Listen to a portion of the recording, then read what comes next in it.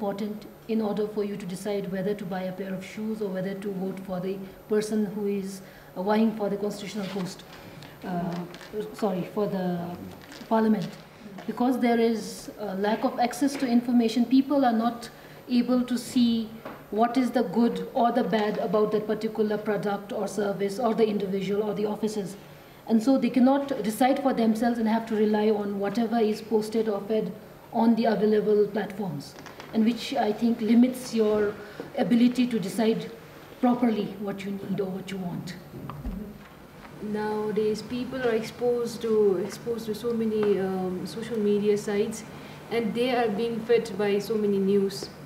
So at that time, it's important to every individual that they have to verify the sources, and they have to verify whether the news or information is coming from the authorized and verified source.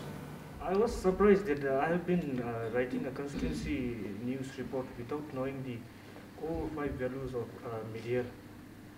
Till date, I have been reading news, but then I really didn't get to know what are the things to be done while we write news, and what are the things should be included and excluded in the news. So I feel that I'm a little bit advanced than before. Till now, I have been always reading news and going through newspapers, but I never realized that there is certain criteria to see how newspapers are written. After coming to this workshop, I was thinking that always I used to read the news, some research papers. I directly believe what they had written and never think of the other side of the story. So coming to this workshop, I am a bit critical about reading the news even though. I came to realize that I should be bounded by those core values of media literacy. I created a Facebook account for my son, who is 7 years old. So I created it before 2 years, when he's at the age of 5. So I thought to discuss with my wife to delete it, because I don't get time to monitor always on his Facebook. I realized that I wasted a lot of time in social media, and I'm very hopeful that I can reduce the time I spend on social media. So it is important for all the media and the government agencies to come together, thrash out the differences, come to the consensus, so that the public does not consume the misinformation or disinformation.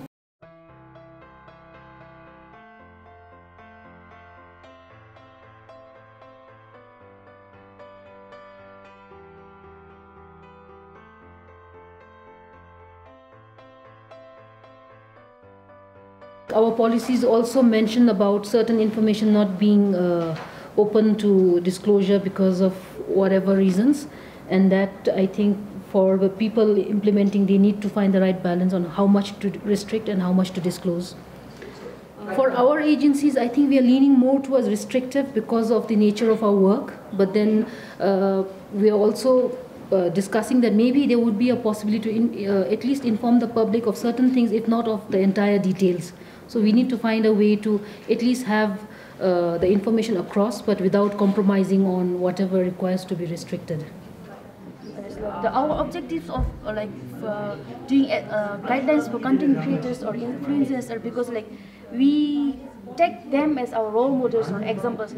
We feel like they're because they have many followers, or it is authentic or something. So then if we make guidelines for content creators, then we can be sure, then we can give them some amount of trust. And we believe that it is important to have this balance between the use of social media and also the personal life.